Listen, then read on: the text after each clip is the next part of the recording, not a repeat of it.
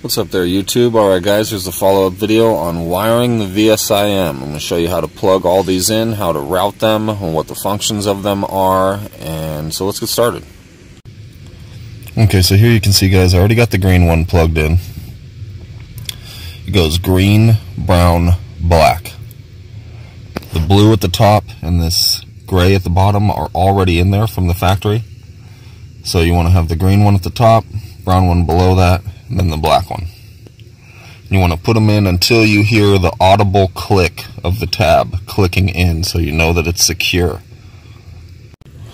Okay, let me see if I can... I've got my flashlight in the way here so you guys can see, but let me see if I can get one in here so you can hear what it sounds like when it clicks in. Put this last black one in down here.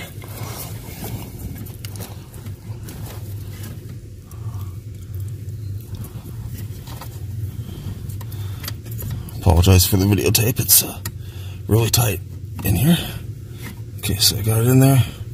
Just push, listen. Okay, that was not it. There you go. Hear that click?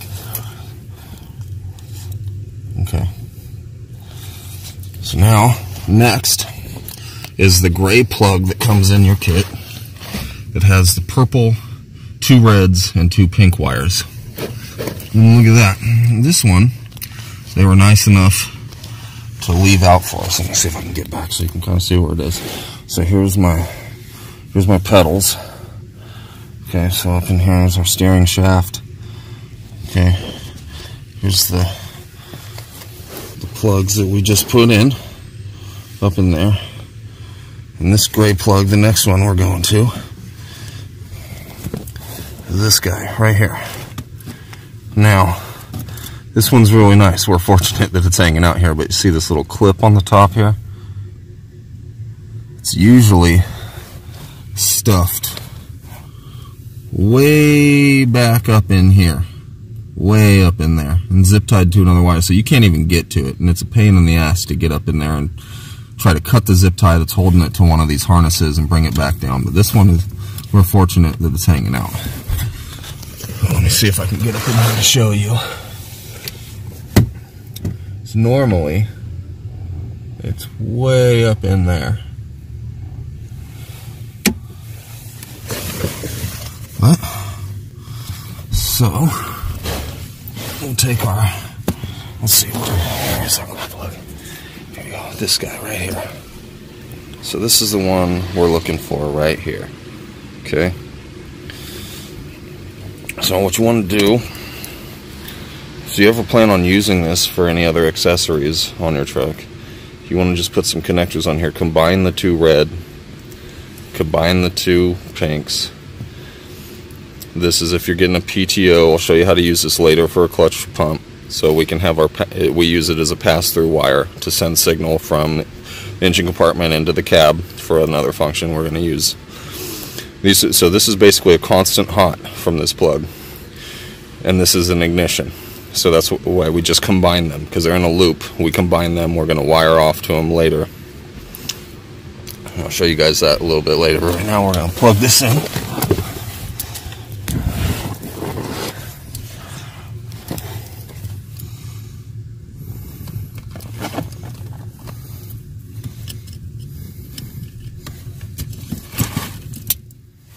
Okay, so now we got that plugged in, and I will run these wires on the back side of all of this and tuck them back here, and then I will tuck all these wires coming out of the harness right here. I'll tuck them all up above behind the paneling here so they're not in the way of your feet or the pedals, and we'll tuck them up out of the way. And we're going to run all of this together in a nice bundle across here over to our center console here. Let's get the flashlight here. So we'll run them all up underneath here over to our center console and then down. We took the cover, took this, bear with me, we took this cover here off of this center console here. So just pop this out. It's just got little plastic tabs in it. So just pop that out of there, get that out of your way.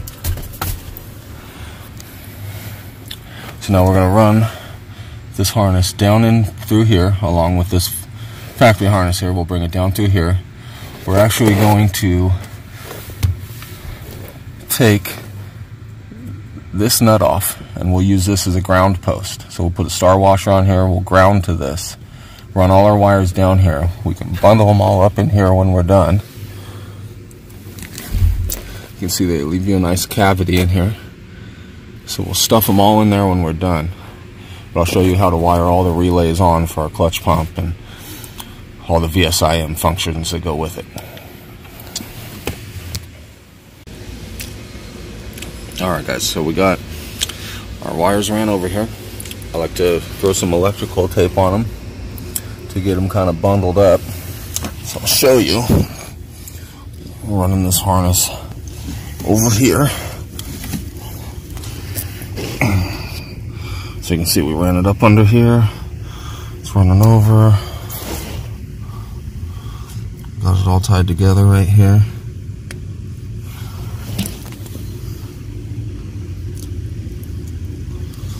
So now we're just going to fasten it up in there, zip tie it up in there, hold it over here. We'll run it down right there from out underneath the dash like we said. And we'll cluster it up over here. And I'll wire onto these to lengthen them where we need so we can tie the ends of some of these wires into our relays and that whole configuration, which I'll show in the next video in a minute.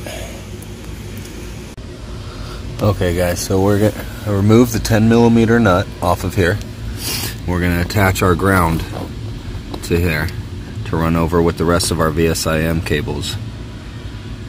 Now you always want to use a star washer like this on a ground, because this will bite into your eyelet, this will bite into your mounting surface. Okay, so you always want this against the surface, against your eyelet. And then we'll reassemble this.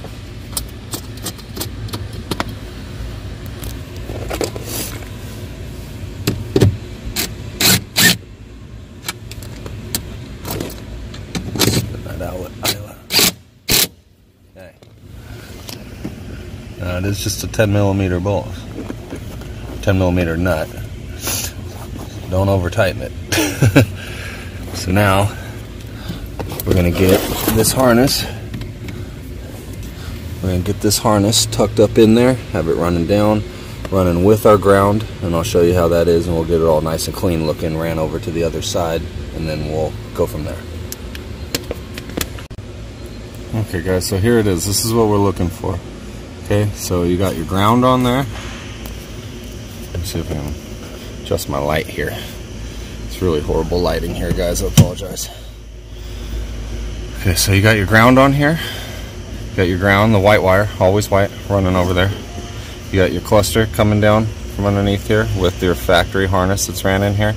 So all this you just zip tied to here, ran under here. So this will all fit under that plastic cover that pops back on over all this. So you won't see any of this. This will all fit under there. Okay. So let me get up under here. Sorry guys, apologize for the light again. Let me move my light. Okay. So see, we're running up here. We run up in here.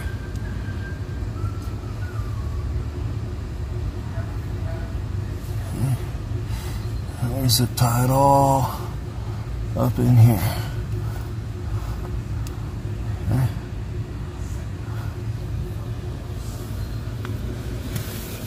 So that's what you want right there.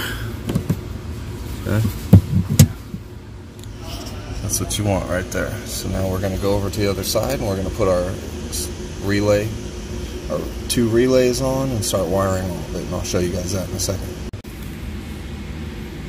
Okay, so one other thing that I failed to mention was where we had the gray plug with our two ignitions, our two constant hots, and our pass-through purple wire.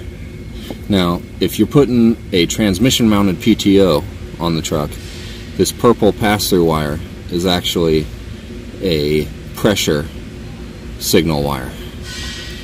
So, but we're going to use it as a pass-through because we're putting a clutch pump on this vehicle. So this is actually going to take our hot signal from the switch when it activates the clutch pump under the hood. We'll run a wire back from it to the pass-through wire under the hood, and then that signal will actually transfer through into the cab onto this wire. So now when our clutch pump is activated, this pass-through wire will become hot. And so what I did was I made this right here coiled up. I just chucked 3 wires up in my drill, twisted them together to make this harness right here. So I got my green going to, and I always use green, red, and yellow. So red is for our constant hot from that gray plug harness. The yellow will be our ignition to the 2 pinks, and our green will be our pressure or pass-through wire on the purple. And so those will come all the way down with our ground all the way to the end where we have this entire bundle that we're going to work with and wire onto our relays. Now let me show you the pass-through wire. The clutch pump is not yet installed on this truck.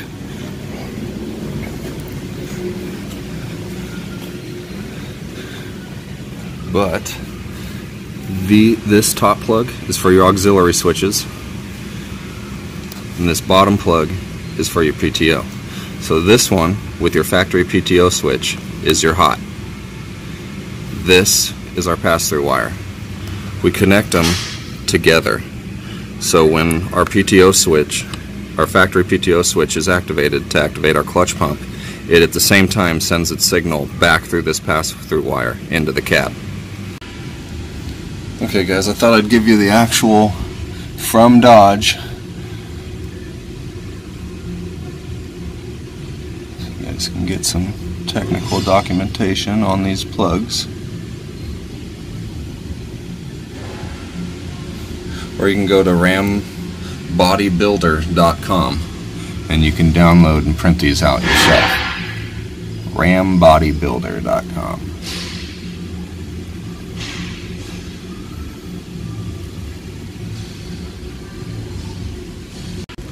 Okay guys, so now what we're going to do is we're going to take our ground wire, and before it goes to our relays, we're going to splice onto it, somewhere up it a little bit, so that we can still have it running to our relays to make our relays function.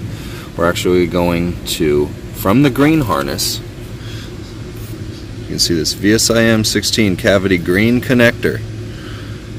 It's for the rear bulb out detection off. So if you're planning on putting LEDs on this truck, if you do not ground the signal wire from this plug, the white brown wire, it will tell you on your VSIM that your rear tail lights are out all the time. It does not automatically detect for LEDs. It comes with incandescents. I know this is 2018, 2019, and we're still running incandescents. Don't understand it myself. But if you put LEDs on here without doing this, it will tell you that your rear tail lights are burnt out. So what we're going to do is we're going to take our white brown from our green connector here. So we're going to find the white brown in here, and we are going to connect this to the ground, and then we will continue the ground past this to where we're going to use it for our relays. So let me hook that up and then I'll come back. Okay guys, so we got the white brown from our green harness connected to our ground here. We have the ground continuing out of it to go to our relays still for our other functions. Now this is for your rear bulb detection on the green harness, the green plug, white brown wire. You want to ground this. Now you want to ground this before you unplug your incandescents from the rear. If you hook up LEDs in the rear before grounding this, even once you ground this, it will tell you your rear lights are still out. And then you'll have to go through the process of ungrounding this, putting your incandescents on the tail lights again, then turn the vehicle on, cycle it, it'll say they're no longer out, then come back to grounding this wire, and then you can take your incandescents out of the rear and put LEDs on it. But if you don't ground this before putting LEDs on the rear, it will constantly tell you that the rear lights are still out. So you need to go back and hook up your incandescents again, then ground this, then take your incandescents off and put your LEDs on. Alright, hey, what's going on, guys? So we got our relays hooked up, we got everything hooked up here. Now, I'm sorry I couldn't do it on video for you guys. I don't have a tripod. It's kind of some of my first videos. I did upgrade my light, however, so we get some better lighting here. I got my Blue Point under the dash, under the hood. Actually, it works here on the cab too. A little telescoping grabbing hook here. It's got some nice rubber on it. Doesn't mar things up. It was just like some dust left on there from it. But yeah, I picked this up from Snap-on. It's the corded one, a little cheaper. Blue Point. If you guys want, just message me, comment below if you would like the part number on this light. A lot of guys ask me about this light. You know, Snap-on, they couldn't find it in their inventory the other day. We had to look it up by the part number, and then he was able to finally find it. So if you guys are interested, it's actually an LED inside this. It's just plastic. This isn't actually a bulb. So, and it unclips out of here. You can kind of take it under the truck, whatnot. It's pretty solid. It's a pretty good purchase there. I'm very happy with it.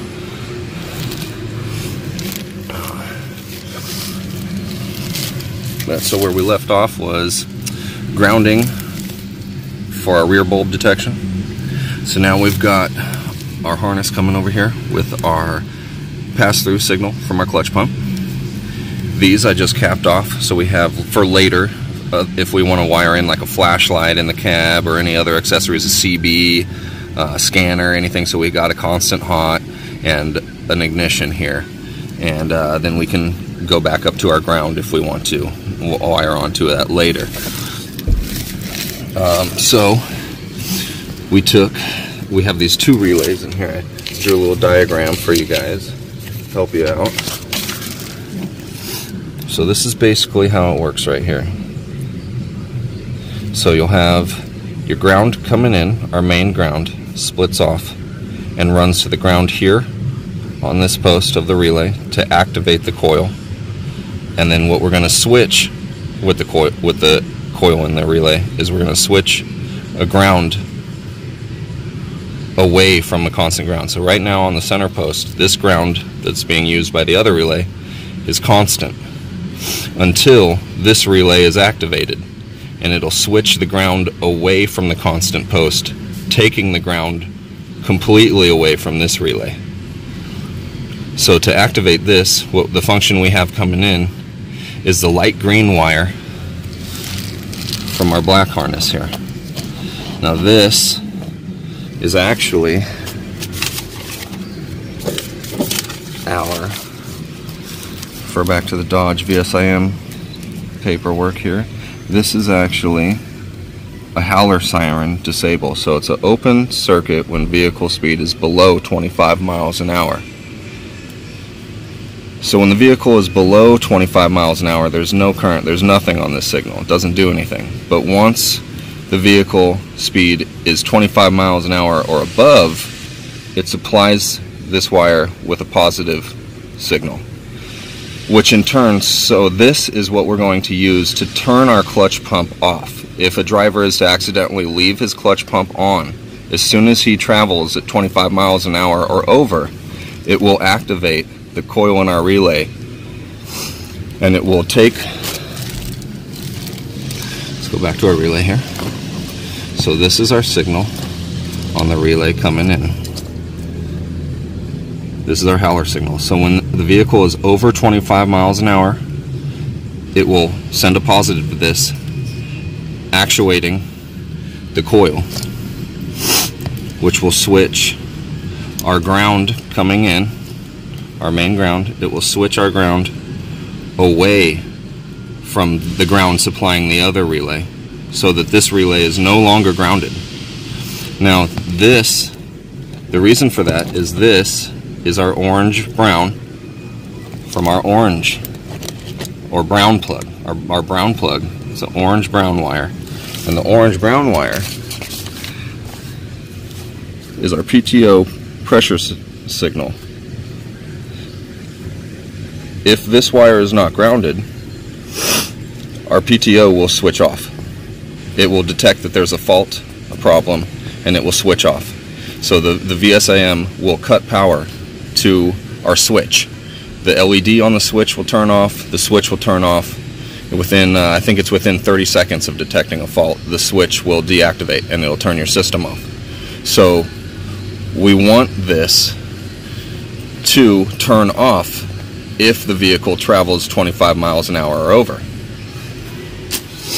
So that's where the other relay comes in with our howler siren, because it supplies the signal for 25 miles an hour or over. So it will then activate this relay, which is set up to take the ground that supplies our PTO switch. It will activate and take the ground away from this signal, which will turn the switch off. So we have this green wire that's from our purple pass-through wire.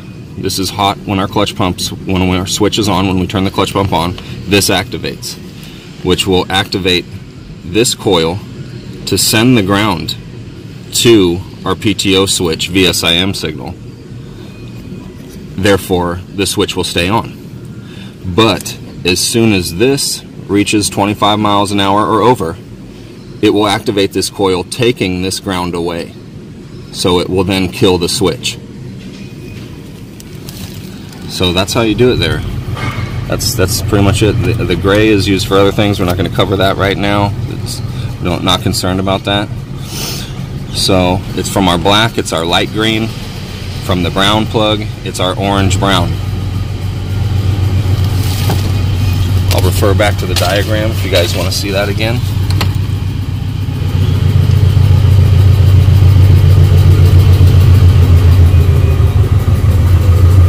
Just send me any comments or questions you guys may have. I'll be happy to help. So that's it, guys. Alright guys, so now what we're going to do is we're just going to coil this up and stick it back in that cubby like I showed you earlier.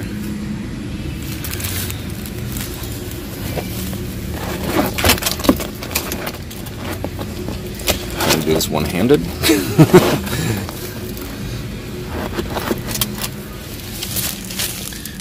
Usually it's a little more graceful than this, I apologize. I will be getting a tripod soon.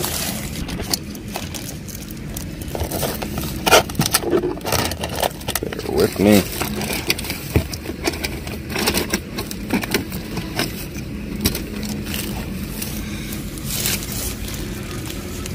Alright guys, so there you go. I kind of had to do another take there. Put the camera down for a second and get two hands on it. But as you can see, I just kind of stuffed it in there loosely. I got my ignition and ground, or ignition and hot hanging out there. The ground's still exposed, on our post over here. So there you go. If you ever want to wire onto it again too, we're just going to slap this cover back over it now and we'll be done. Good to go.